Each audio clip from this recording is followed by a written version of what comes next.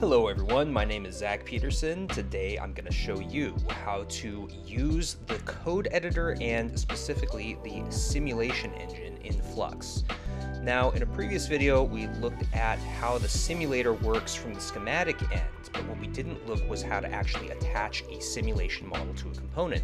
I'm going to show you how to do that very quickly, and what makes Flux unique in this case is that you aren't actually working with Spice models, you're working with a built-in code editor that uses custom syntax based on TypeScript. So that's what I'm going to show you in this video. Make sure to hop into your code editor and follow along. Now, working with simulation models is something that I think is pretty essential if you are an analog designer working on circuit design. Now, the way simulation works in Flux is there is a Spice engine built into the platform, but you don't have to actually code in a bunch of Spice models. So that's kind of similar to the way other CAD tools work. There will be a model that exists somewhere, and you can grab it and queue it up in a simulation, and then, of course, you can do all of the standard Spice simulations that you would normally do. Inside of Flux, it is a little different because when you go into a schematic for a component, like I have here on screen, you'll see up here there is a window for the code editor. So here, inside of this platform, I have a generic resistor already queued up. So inside of this generic resistor, if I go into the code section, you will see that there is quite a bit of code for this component. So all of this code does two things. The first thing that it does is it configures the simulation that's attached to this component. The second thing that it does is it allows you to configure the assets that are attached to this component. So if you go down here to the assets section and then you scroll down, for this generic component you'll see that there's a lot of assets. And if you recognize any of these file extensions, you'll know that these are KiCad footprints and then step files. So this last bit of code, all of this stuff here where my mouse is, this allows you to configure and swap out some of these assets. So that's something that we'll look at in another video.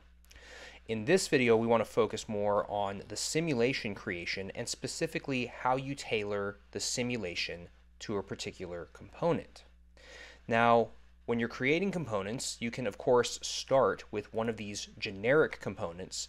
You can clone it, and then once you clone it, you will have your own version of this component, and then you can go in and edit the code however you want. If you're creating a component from scratch, you might wonder, well, how do I get all of this code into that new component, and which pieces of this code do I actually need to queue up the simulation? So let's first take a look at a custom component, and then once we get into that custom component, I'll show you how to actually attach that simulation model to that component. So to show how some of this stuff works, first thing I've done is I've cloned that generic resistor into my own workspace, and then what I'm going to do is open up this other component, and then we'll see how we can add a simulation model to this component. So this particular component that I'm opening right now, this is a MOSFET, and if I go into the code, you will see that there's nothing here. Now, where can I get that first block of code that I can add in to this code editor? Well, what I can do is go to the documentation, and if I scroll down to the documentation and click Show All, and then I scroll down a bit more on the left panel, you'll see here there's an option right here that says Simulation Models. So here in this section, there's this whole huge list of simulation models that are already programmed into Flux. Now, just as an example, in this JFET, there's actually an example published part that includes a JFET model built into it. So that's pretty convenient. You can see here, I'm just opening this JFET example. If I click over here on Code, you will now see that we have everything that we need in this JFET model to then queue up the simulator. Now, what this thing is doing is it is doing a few important functions to set up all of this code. So first, we have all of these constants where we are defining these terminals. So each of these terminals is used in a Spice simulator, And what these terminals are going to do is they are going to correspond to a certain value of a voltage and current that are passing through that node connected to this terminal.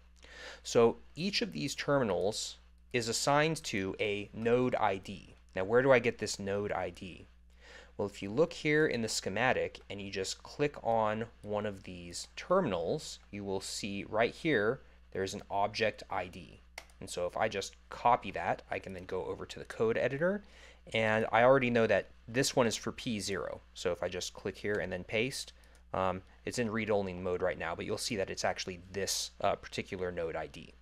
So this is where you get those node ID numbers. It's directly here in the schematic, and then you would just paste it into this line in the simulator. So here what I can do is I could just immediately copy all of this stuff into my custom component.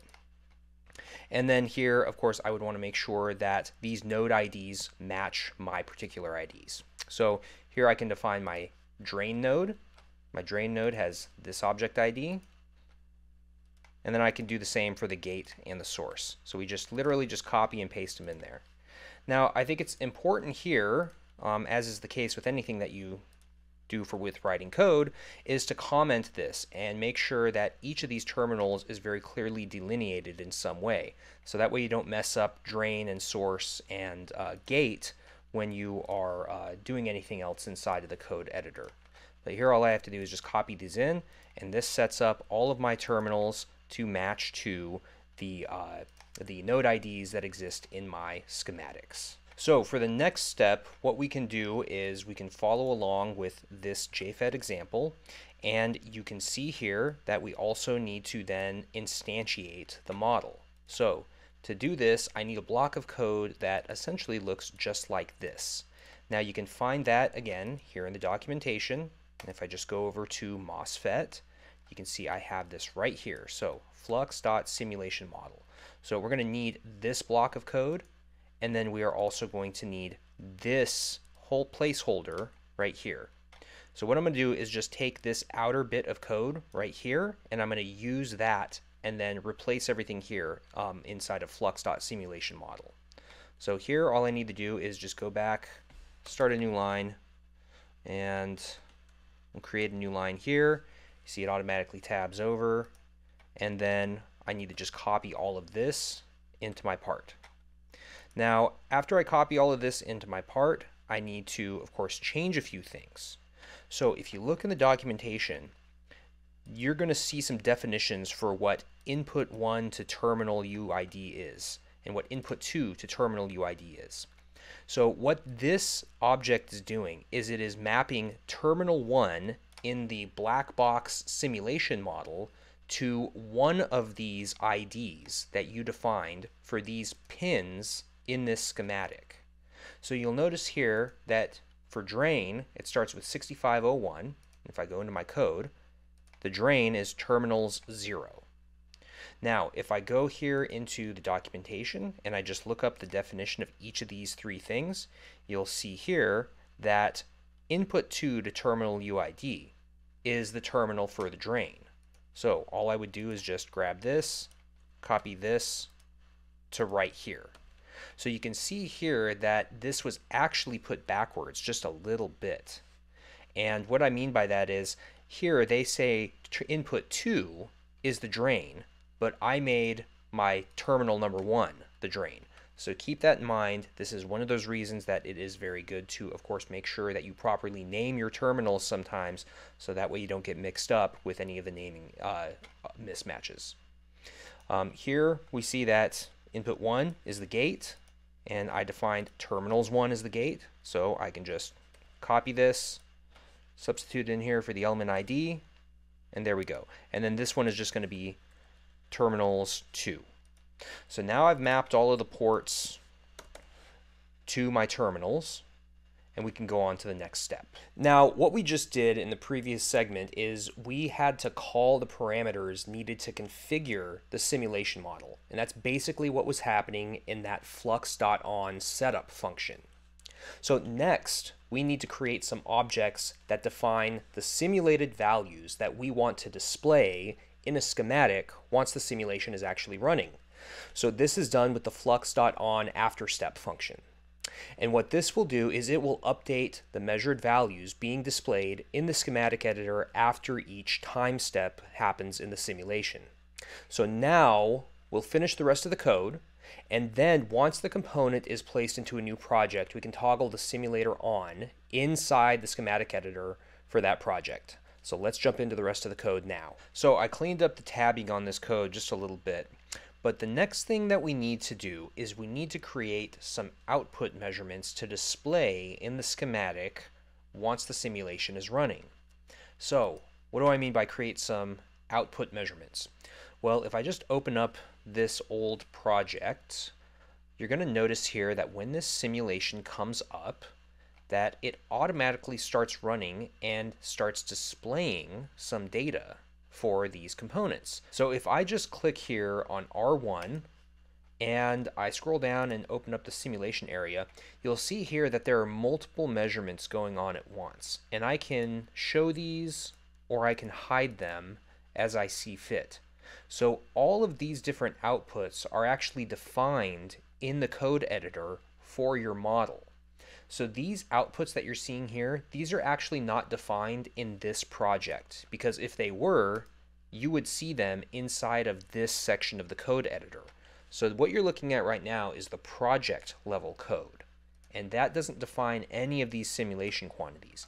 Instead, all of these different simulation quantities that you could display inside of the schematic are actually defined inside of this part. So this is defined inside of generic resistor.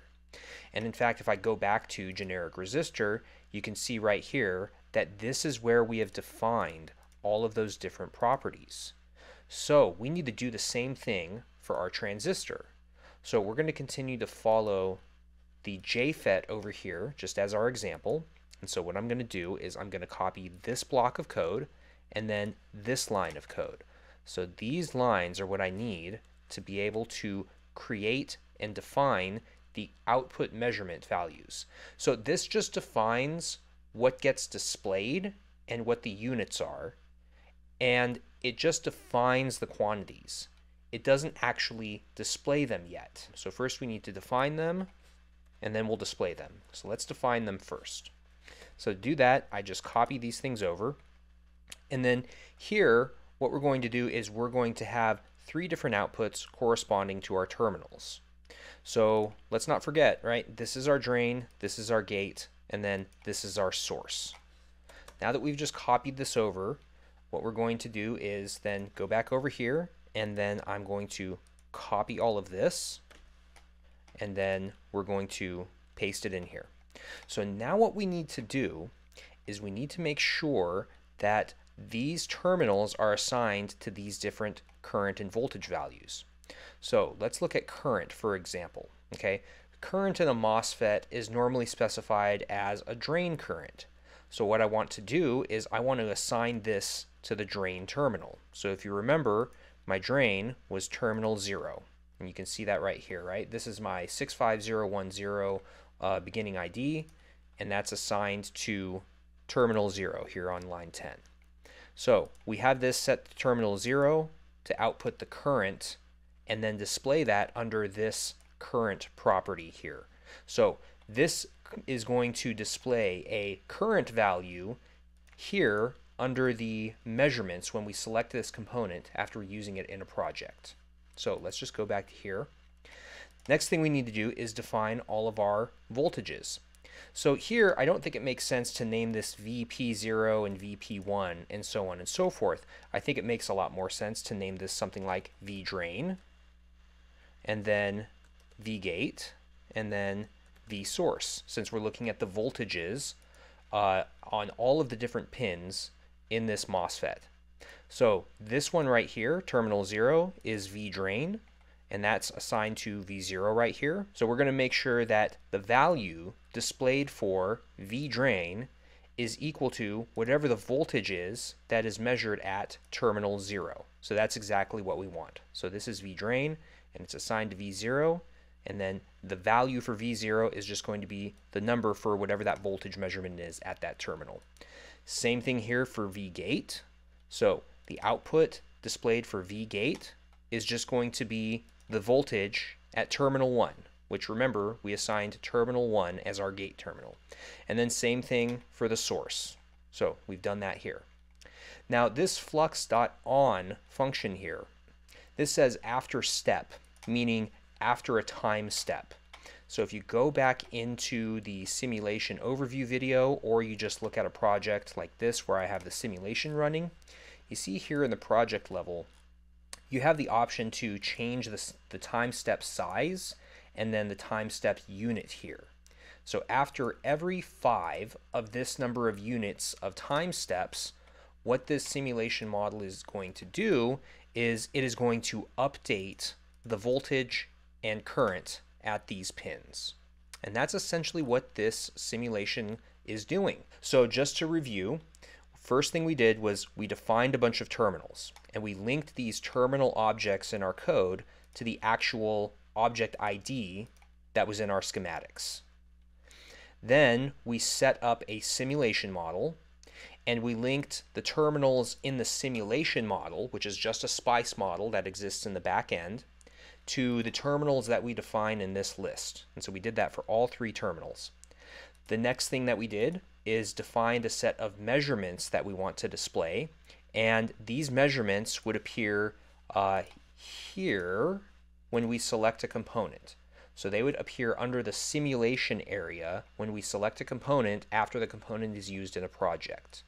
So once we do that, we then have the simulation engine update the values for each of these measurements after each time step. And we're going to update those with a voltage and then a current. And that's everything that you need to do to set up a simulation model in Flux. Thanks for watching this video, everybody. Just to summarize, what we looked at is how to attach models to custom components that you create in Flux, and then where to leverage existing bits of code, as well as the essential pieces of code that you need to configure a component, specifically its simulation model for that particular type of component, and then of course queue up and run the simulation engine. Thanks again, everybody. Make sure to subscribe to the channel, and of course we'll see you next time.